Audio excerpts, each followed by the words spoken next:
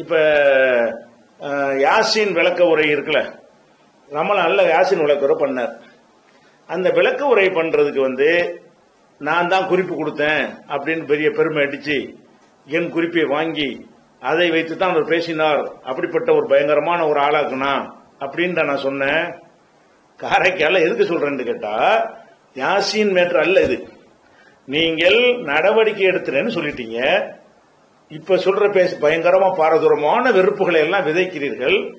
அது செயற்கையாக வேணும்னு விதைக்கிறீர்களா? அப்படித்தான் இருந்ததா? அப்படி இருந்திருந்தால் நீங்கள் நடவடிக்கை என்று சொன்ன பிறகு என் வீட்டிற்கு ஏன் வந்தீர்கள்?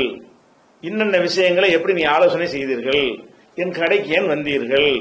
வந்து சில கருத்துக்களை ஏன் கேட்டீர்கள் என்று சொல்லும் பொழுது இந்த யாசின் விஷயத்தையும் சொல்றேன். யாசின் தந்த நான் தான் உலகத்தில் அறிவாளின்னு காட்டுவதற்கு நான் சொல்லல. இந்த யாசின் என்கிற அந்த குறிப்புகளை ரமலான் நடத்துவதற்கு நான் ஆல்ரெடி தயாரிச்சு வச்சு இருந்தேன்.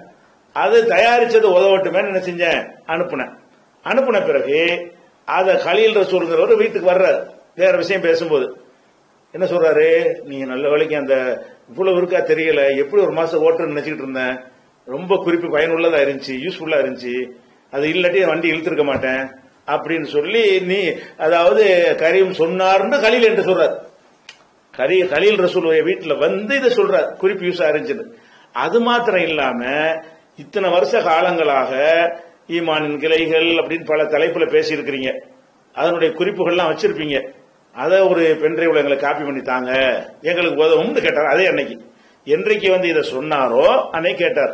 இதை நான் எதுக்கு சொன்னேன்னு கேட்டா, நீங்க ஆரம்பத்தில் இந்த சீர்தவறுன்னு சொன்னீங்களா, அந்த லெவல்ல இருந்து கொண்டு ஜமாத்து நன்மைக்குங்கிறதுனால ஒரு அண்டர்ஸ்டாண்டிங்ல சொல்லி ஒதுக்கிருங்கன்னு சொன்னது நடந்ததுனாலதான் இதெல்லாம் நடந்துச்சு. இதை பத்தி கேட்டீங்கன்னு நான் சொல்றேன். அவர் என்ன செய்யறாரு, இவர் தான் உலகத்து அறிவாளியாம், இவரை கேட்டுதான் எல்லாம் செய்யணுமா, அப்ப இவர் இல்லாட்டி அப்படிங்கிற மாதிரி அந்த அந்த பெருமைக்கு சொன்ன மாதிரி நான் பெருமைக்கா சொன்னேன். நான் சொன்னதை உறுதிப்படுத்தினாங்க. ஆமா குறிப்பு அனுப்புனாரு. என்ன அனுப்ப 2 மெயில் அனுப்புனாரு. என்ன 2 மெயில் அனுப்புனா என்ன அளவா முக்கியம்? 2 மெயில்னா என்ன, சின்ன உதாரணம் என்ன, 2 மெயிலுங்கிறாரு. அந்த 2 மெயில் அனுப்புனதை வச்சு 3 மாசம் பேசலாம். இவர் 1 மாசத்துல பேசுறதுக்கு தடுமாறி இருக்கிறார். அவ்வளவு விஷயம். 2 மெயில் தான் கணக்குன்னு சொன்னா இப்ப யாசின் வருது. சின்ன உதாரணம் சொல்றேன். இந்த யாசின் என்பது யாங்கிறது சீனுங்கிறது அர்த்தம் இல்ல. அதை அலிஃபுல் அமீம் அதெல்லாம் லிஸ்ட் எல்லாம் எடுத்துக்காட்டி இந்த குறிப்பு குர்ஆனுடைய விளக்க லிங்க போட்டு இதில் உள்ள விஷயங்களை எல்லாம் இதுல இன்சர்ட் பண்ணுங்கன்னு ஒரு வரி தான் போடுவேன். அதை பூரா படிச்சா 3 நாளைக்கு விளக்கலாம். மனிதனுக்கு யாசின்னு பேர் வைக்கிறாங்க, அது யாசின்ங்கிறது மீனிங்கே கிடையாது. யாங்கிறது எழுத்து, சீன் ஒரு எழுத்து. இந்த விஷயத்தெல்லாம் விளக்கி அதுகளை நீங்க மக்கள்கிட்ட சொல்லுங்க. அது ஒன்று போட்டேன். யாசின்ங்கிறதுக்கு பலவீனமான ஹதீசுகளை கொண்டு சிறப்புகள்லாம் சொல்றாங்க. இன்னென்ன ஹதீசுகள் சிறப்பு சூட்சமா எடுத்து போட்டு இது பலவீனமான ஹதீஸு, சிறப்புங்கிற குர்ஆனுக்கு உள்ள சிறப்பு தான் யாசினுக்கு இருக்கே தவிர யாசினுக்கு பிரத்யேகமாக சிறப்புன்னு வரக்கூடிய ஹதீசுகள் எல்லாம் சரியானது இல்லை. அந்த புள்ளி விவரத்தை யாசின் என்பதற்கு ஒரு சொல்லுக்கு இவ்வளவு குறிப்பு கொடுக்குறேன். இந்த 3 குறிப்பையும் வச்சுட்டு 10 நாளைக்கு பேசலாம். ஒல் குர்ஆனில் ஹக்கீம், குர்ஆன் மேல அல்லாஹ் சத்தியம் பண்றான், சத்தியம் பண்றதுடைய சட்டம் நேரத்தையும் சத்தியங்கள் புக்க லிங்க் அனுப்பி இந்த லிங்க் பூரா படிங்க, சத்தியம் செய்யற சட்டம்லாம் இருக்கு. இப்படியாக எழுதுனது. அப்ப இப்படி எழுதின விஷயங்கள் ஒவ்வொரு விஷயத்திற்கும் லிங்குகளை போட்டு அது எங்க முழு விவரம் கிடைக்கும்ங்கிறதெல்லாம் போட்டு நான் அந்த குறிப்புகளை கொடுத்திருக்கிறேன். அதுதான் யூஸ்ஃபுல்லா இருந்துச்சு. இதை எப்படி இதை 1 மாசம் இருந்தாலும் பண்ணிருப்பாரு நானே தயங்கிட்டு இருந்தேன். இவ்வளவு குறிப்பு வச்சிருக்காரு அப்படின்னு சொல்லிட்டு கரீம் ரொம்ப சந்தோஷப்பட்டாருன்னு சொல்லி கலீல் என்கிட்ட சொன்னார். கலீல்கிட்ட போய் சண்டை போட்டுக்கிறேங்க, சரியா? அப்ப இது ஒரு விஷயம். அடுத்து என்ன செய்யுதுன்னா, இந்த நான் தான் பெருசு இந்த மாதிரி மண்ட கணத்துல என்னைக்கா இருந்திருக்கேனா? இவங்க தான் இந்த மாதிரி என்ன செய்வாங்க, நான் என்னை திருப்திப்படுத்தணுங்கிறதுக்காக கூட குறைவெல்லாம் சொல்லுவாங்க. எந்த அளவுக்குலாம் சொல்லுவாங்கன்னு கேட்டா, இப்ப நம்ம விவாதம் ஒரு நடத்த வருவாங்க. வரும்போது கீழ் புளோர்ல இந்த விவாதம் நடக்கும், மேல் புளோர்ல நான் இருப்பேன். மேல் புலோர்ல இருந்து இவங்க இப்ப நடத்துறதெல்லாம் வீடியோல நான் டிவி ஒன்று வச்சு இவங்க என்ன மாதிரி வாதம் பண்றாங்க நான் மேல உட்காந்து பாத்துக்கிட்டு இருப்பேன். பாத்துக்கிட்டு என்ன செய்வேன்னு கேட்டா, அதுக்கு தேவையான குறிப்புகளை டைப் பண்ணி அனுப்பிக்கிட்டே இருப்பேன். அவங்க ஏதாவது சில கேட்டா என்ன செய்யறது. அப்ப விவாதத்துக்குலாம் எல்லாம் ப்ரிப்பேர் பண்ணிட்டீங்களா, எல்லாம் கரெக்ட் ஆயிட்டீங்களான்னு இப்ப சொல்லுவாங்க. யாரு, இந்த கலீல் சொல்லு செய்ய எல்லாரும் என்ன செய்வாங்கன்னா, மேல உள்ளவன் பாத்துக்கிறோம், மேல நான் இருக்கா சொல்றாங்களாம், அல்லாங்கிற அர்த்தத்துல மேல உள்ளவன் பாத்துக்கிறோம் அப்படி சிரிச்சுட்டு சொல்லுவாங்க.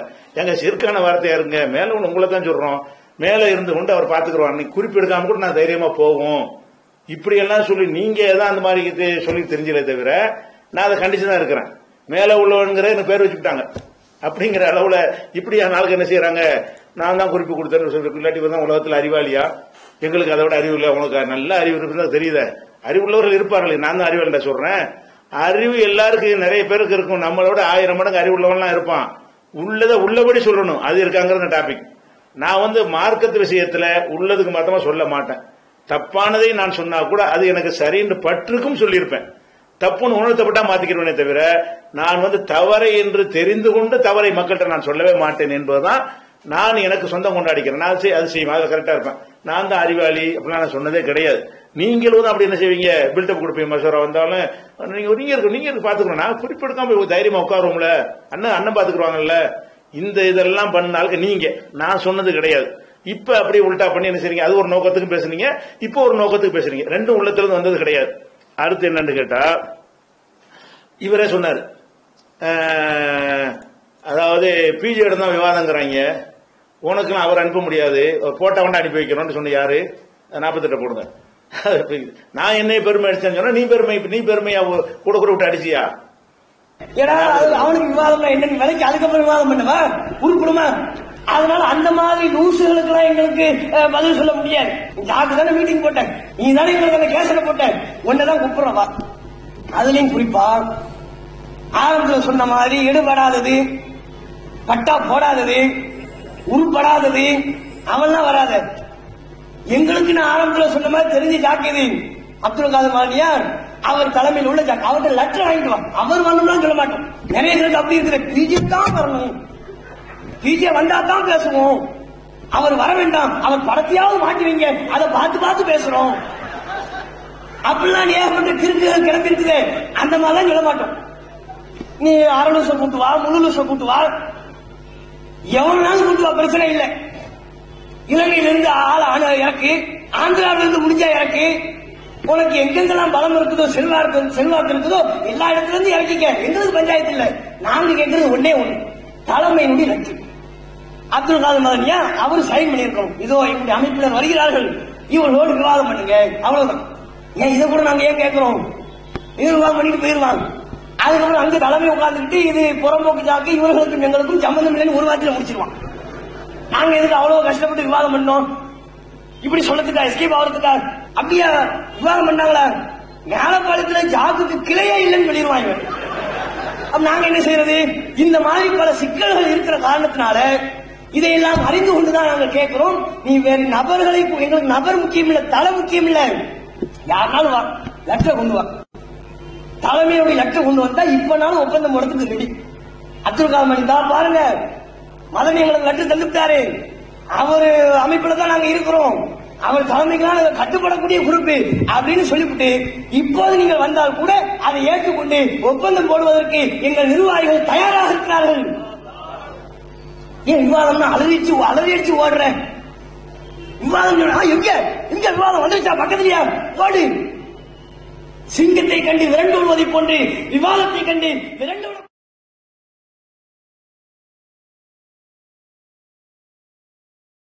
அப்ப எந்த பக்கம் இருக்கிறாரோ அதை ஓவரா பில்டப் பண்ணி பேசுற ஒரு வழக்கம். இப்படிலாம் பேசினாலும் என்ன செய்யறாரு, நீ தான் பெரிய அறிவாளி. நான் அறிவாளிங்கிறதுக்கு அதை சொன்னேன், என் மீது நடவடிக்கை எடுத்தங்கிறீங்களா, அதுக்கு பிறகு ஏன் வந்தீங்கன்னு கேட்கிறேன். அதான் டாபிக். குறிப்பு வாங்கினீங்க, யூஸ்ஃபுல்லா இருந்துச்சுன்னீங்க, இன்னும் உங்களுடைய எல்லா குறிப்புகளையும் தாங்கன்னு கேட்டீங்களே, அதெல்லாம் நீங்கள் இப்ப பிரச்சாரம் பண்ணிட்டு வரீங்களா எனக்கு எதிராக, அந்த நிலையில் நீங்கள் இருந்தீர்களா அல்ல வேற மாதிரி இருந்தீர்களா? வேற மாதிரி இருந்தீர்கள் என்று சொன்னால் நமக்குள்ள என்ன மாதிரி என்னிடத்துல நீங்கள் கேட்டுக்கொண்டிருப்பீர்கள். அதுக்கு தான் நான் காரைக்கால சொன்னேன். ஆமா, அந்த குறிப்பு நான் 2 குறிப்பு அனுப்பினாரு, 2 குறிப்பு வெளியிடுங்க அப்படின்றார்.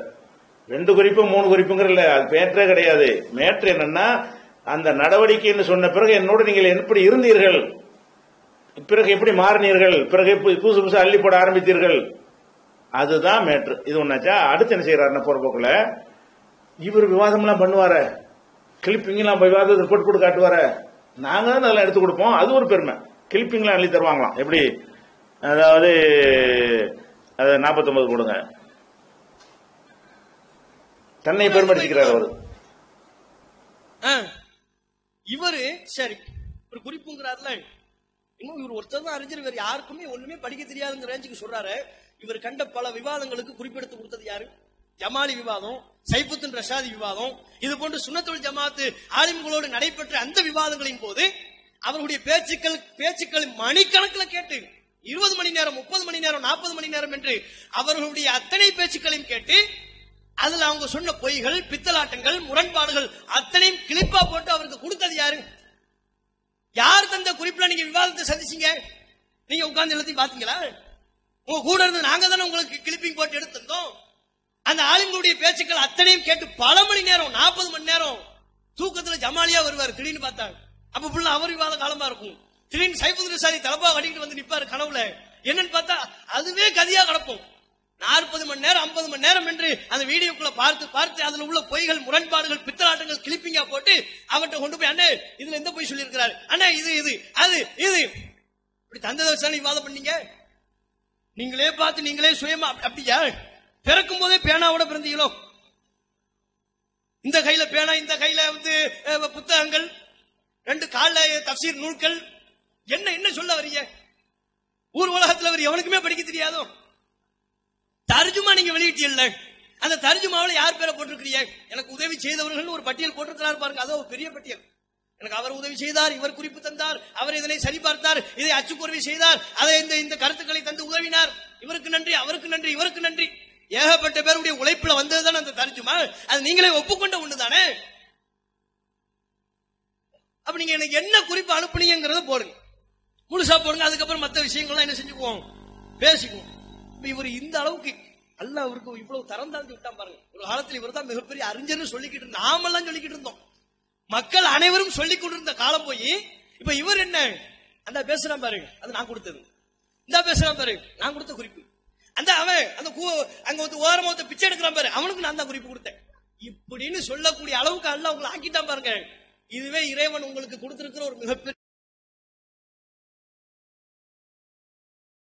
இருந்தீங்க என்பதற்கு யாசின் விஷயத்தை சொல்றேன். இவர் என்ன செய்யறாருன்னா, உனக்கே குறிப்பு இருந்தால் நான் தானே கிளிப்பிங்களா தந்தேங்கிறார். இவர் பெருமைக்கு சொல்றாரு. இவர் தான் என்ன செய்வார், விவாதத்தில் போட்டு போட்டு காட்டுவாங்கல்ல அந்த கிளிப்பு, நாங்க தானே தந்தோம், எங்கள்கிட்ட வாங்கிட்டு இருந்தேங்கிறார். அப்ப இது 2 விஷயத்தை கவனிக்கணும். என்னன்னு கேட்டா, இவர் கிளிப்பிங் கொண்டாந்து தருவார். எப்படி தருவார் தெரியுமா? இப்ப நான் போட்டு காட்டின பாருங்க, சைபு ஒரு துணுக்க வெட்டிட்டு வந்து தருவார். இல்ல இப்ப சொல்லி முழுசா தேடுங்கன்னு போட்டா இவர் சொன்ன மாதிரி இருக்காது. அவர் கொண்டு வந்த 100 கொண்டு வந்தா 2 தேரும் குறிப்பு கொண்டு கிளிப்பிங் வருவார். கிளிப்பிங்னா என்ன, நம்ம கித்தாவை பார்க்க நேரம் இல்ல, ஒருத்தன் முழுசா 3 மணி நேரம் பேசணும், கேட்க முடியுமா? வேலை வெட்டி இல்லாம சம்பளம் வாங்கிட்டு இருக்காங்கன்னா அந்த வேலையை கொடுக்கறது உங்களுக்கு, ஏதாவது வேலை கொடுக்கணும்ல, ஆய்வு செஞ்சு பாயிண்ட்கள் எடுக்கிறது நம்ம.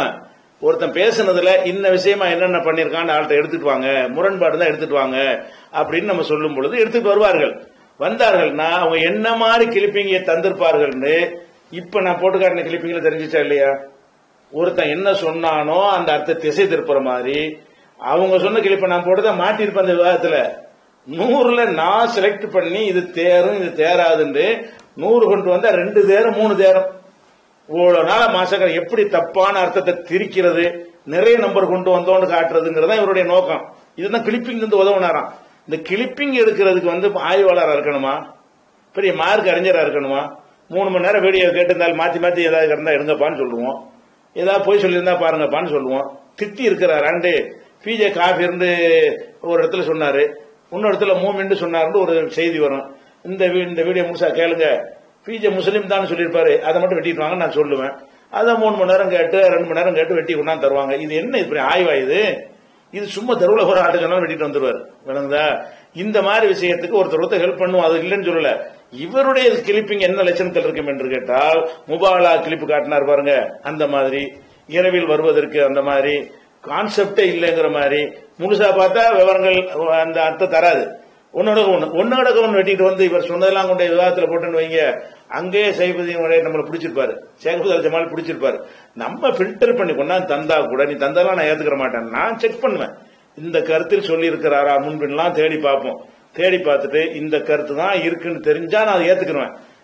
அப்படி இல்லாம இருந்தா இது நீங்க சொல்ற மாதிரி வராது, ஒரு கேள்வியில மடக்கிட்டு போயிடுவாங்க, தூக்கி போடுது நிக்காதுமே. இதை பெருமை நாங்க தான் குறிப்பு எழுதி போட்டோமே. நீ நேத்து வந்த அந்த காதியானி காலத்துல வாழ்ந்த போல நீங்க கிளிப்பு கொடுத்திருந்தீங்களா? அதை இதெல்லாம் இங்கெல்லாம் வருவதற்கு முன்னாடி நாங்கள் களத்தில் நின்றுட்டு இருக்கிற மக்கள் இருக்கிறாங்க நிறைய பேர். அதனால எல்லாம் மண்டக்கணம் மிஞ்சி போய் அதை பேசுறத பாக்குறோம். அதுக்கப்புறம் இப்ராஹிம் நபி சம்பந்தமாக இப்ராஹிம் நபி ஒரு நிர்பந்தத்துக்கு போய் சொன்னாங்கல்ல. இப்ராஹிம் நபி நிர்பந்தத்துக்கு போய் சொன்னாங்க. என்ன சொன்னாங்க? என்னுடைய சகோதரின்ட்டாங்க மனைவிய. எதுக்காக சொன்னாங்க? அவன் வந்து மனைவின்னு சொன்னா அதை கொண்டு விடுவான், சகோதரன் விட்டுருவான், நான் சொன்ன மாதிரி நீனு போய் சொல்லிக்க அப்படின்னு இப்ராஹிம் நபி சொன்னாங்கிறோம். இப்படி நிர்பந்தத்திற்கு ஆளானவன் அதை போய் சொல்லிக் கொள்ளலாம். இப்ராஹிம் நபிட்ட முன்மாதிரி இருக்கிறது, அல்ல பின்பற்ற சொல்றான். அவருடைய அதே நெருக்கடி வரணும்னு கிடையாது. நெருக்கடிக்கு உள்ளாகும் பொழுது அந்த நெருக்கடிக்காக வேண்டி நம்மளுக்கு ஒரு கேடு வரும் என்றால் அந்த கேடிலிருந்து தப்பிப்பதற்காக வேண்டி நாம வந்து என்ன செய்யலாம், அந்த இப்ராஹிம் நபி முன்மாதிரி எடுக்கலாம்னு நான் சொன்னது ஒரு ஆய்வு சம்பந்தப்பட்ட ஒரு விஷயம். அதை எடுத்துக்கிட்டு இவர் போய் சொல்றதுக்கு நியாயம் காட்டுறாரு பாருங்க. இப்ராஹிம் நபி வேற யாரை காட்டுறது?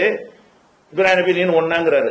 அப்ப நபிமார்களுடைய வாழ்க்கை இப்ப ஒருத்தன் கையை கட்டி தொழுகிறான், நெஞ்சில் கை கட்டி தொழுகிறான். ஏன்டா தொழுவர்? ரசூல்லா பின்பற்றி நீ ரசூலா நீ ஒன்னா? அடே, ஒருவரை பின்பற்றுவதற்கு ஆதாரம் சொன்னா ரசூலா ஒன்னாங்கிற. இப்ராஹிம் நபி நான் ஒன்னுடா சொல்றேன். இப்ராஹிம் நபி அந்த மாதிரி செஞ்சிருக்கிற முன் மாதிரி இருக்கிற காபிருக்கு சலான் சொல்லலாமான்னு கேட்கறாங்க. இப்ராஹிம் நபி தகப்பனாருக்கு சொல்லாருன்னு வருது குரான்ல, ஆதாரம்னு சொல்றேன். நீ இப்ராஹிம் நபி ஒன்னா கிறுக்கன்னா கேட்பான். இப்படி இப்ராஹிம் நபி நான் ஒண்ணுங்கிற கதை சொல்றேன். இப்ராஹிம் நபி முஸ்லிம் அல்லாத தந்தைக்கு சலான் சொன்னார், குரான் இருக்குது. அப்ப முஸ்லிம் அல்லாத சலான் சொல்லலாமான்ற கேள்விக்கு நான் ஆதாரம் காட்டுவேன். ஏன் ஆதாரம் காட்டுவேன்னா, லக்கது கானபி இப்ராஹிம உள்ளதினமாவு உசூத்துன் ஹசனா, இப்ராஹிம் இடத்துல அழகான முன்மாதிரி உங்களுக்கு இருக்கிறதுங்கிற அல்லாஹ். ஒரே ஒரு விஷயத்தை தவிர, தகப்பனாருக்கு பாவ மன்னிப்பு கேட்டார்ல, அது மார்க்கத்துல கூடாது. அதை தவிர பாக்கி எல்லா யாரு காஃபிரான தகப்பனுக்கு, அதை தவிர எல்லா விஷயத்திலையும் அவரை முன்மாதிரியா எடுத்துக்கிறோங்கன்னு அல்லாஹ் சொல்றான். அவரை முன்மாதிரியா எடுத்துக்கொண்டு இதுல இருந்து நம்ம இவர் மாதிரி நம்ம ஒரு நிர்பந்தத்துக்கு போய் சொல்லலாமான்னு வருது. நோயாளின்னு அவர் சொன்னாரு.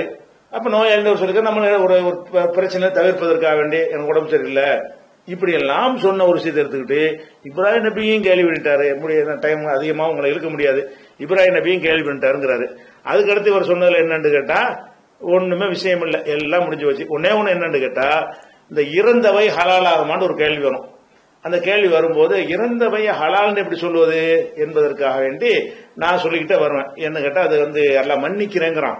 இறந்தவைகள் வந்து உங்களுக்கு ஹலால் இல்ல, அது ஹராமு, நிர்பந்தத்துக்கு உள்ளானால் மன்னிக்கிறேன்னு சொல்றான். மன்னிக்கிறேன்னு சொல்லும் பொழுது அது ஹலால்னு சொல்லக்கூடாதுன்னு சொல்லிக்கிட்டே வர்றேன். வரும் பொழுது அந்த ஹதீஸ்ல பார்க்கும்போது தஹிலுன்னு வார்த்தை வருது. நான் உடனே சுதாரித்து கொண்டு ஹலால் தான் சொல்லியிருக்கேன், ஹதீஸ்ல இருக்குது, அங்கனுக்குள்ள மாத்திக்கிட்டேன். மட்டும் முரண்படுறாங்க. என்ன முரண்படுறாங்க? அந்த ஆயத்தை மட்டும் பார்க்கும்போது அப்படி தெரியுது, ஹதீஸை வச்சு பார்க்கும் பொழுது அப்படின்னு சொல்லலான்னு விளங்குதுங்கிறத உடனே தானே சொல்றேன். யாரும் சுட்டி காட்டி சொல்லலையே. அதை கூட நான் என்ன செய்யலாம், மாத்தா தஹிலுங்கள் மைத்தத்துங்கிறதுக்கு ஹலாலுங்கிற அர்த்தம் செய்யாம எங்களுக்கு மைத்தத்து எப்போது அனுமதியாகும்னு தமிழ்ல சொல்லிட்டு போயிருந்தா எவனும் கண்டுபிடிக்க இயலாது.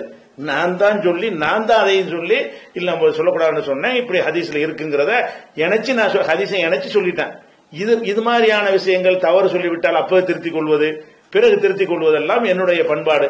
இன்னைக்கும் அதான் நான் வைத்துக் கொண்டிருக்கேன். எந்த ஒரு தவறையும் ஒரு காலத்திலையும் நான் வந்து நியாயப்படுத்தவே மாட்டேன். தவறு தான் யார் செஞ்சாலும். நானே ஒரு பெரிய தவறான ஒரு பத்துவாயை கொடுத்து விட்டால் வெட்கப்படாமல் அந்த தவறை நான் ஒத்துக்கொண்டு மக்கள்கிட்ட அறிவிப்பேன். அப்ப இந்த ஒரு அடிப்படையில் தான் அவருடைய எல்லா வாதங்களும் இருக்கிறது. ஒண்ணுமே உருப்படியாக தேராது. அதனால இப்ப என்ன நீங்க விளங்கிக் கொள்ள வேண்டும் என்றால், நம்ம தௌஹீத் என்கிற பேசிக் நம்ம எதுக்கு வந்தோம்? குர்ஆன் ஹதீஸ். குர்ஆன் ஹதீஸோட அடிப்படை என்ன? அது வஹி மட்டும்தான் மார்க்கம், அதான் அடிப்படை. அதுக்கு மாற்றமாக வஹியை கிண்டல் பண்றது, வஹியை திட்டுமுள் பண்றது, சொல்லாத அவதூறு சொல்வது, இதுகள் எல்லாம் ஒரு தாவா கிடையாது. அது மாதிரி மனுஷனை கடவுள் நிலையில வைத்துக்கிட்டு பேசுவது, இதெல்லாம் தாவா கிடையாது. இவர்கள் அந்த ரேஞ்சுக்கு வந்து விட்டார்கள் என்பதை முந்தி உள்ளது இதை சேர்த்து பார்த்தா அவங்க தெரிஞ்சுக்கிறேன். ரொம்ப விரிவாக இன்னும் கொஞ்சம் கூடுதலாக ஒன்னொன்னுக்கு விளக்கலாம். ஆனால் 2-3 வாரங்களாக உங்களுடைய கேள்விகளுக்கு பதில் சொல்ல முடியாத அளவுக்கு, வாட்ஸ்அப் கேள்விகளுக்கு பதில் சொல்ல முடியாத அளவுக்கு இதிலேயே நம்முடைய நேரங்கள் எடுத்துவிட்ட காரணத்தினால சுருக்கி இதை சொல்லியிருக்கிறோம். இன்ஷா அல்லாஹ் அடுத்த வாரத்திலிருந்து என்ன செய்யும், வாராந்தர கேள்விகள் லைவ்ல வாட்ஸ்அப் கேள்விகளுக்கு இன்ஷா அல்லாஹ் கூடுதலான ஒரு டைம் எடுத்து கூட என்ன செய்வோம், அந்த கேள்விகளை குறைப்போம். அஸ்ஸலாமு அலைக்கும் வரஹ்மத்துல்லாஹி வபரகாத்துஹு.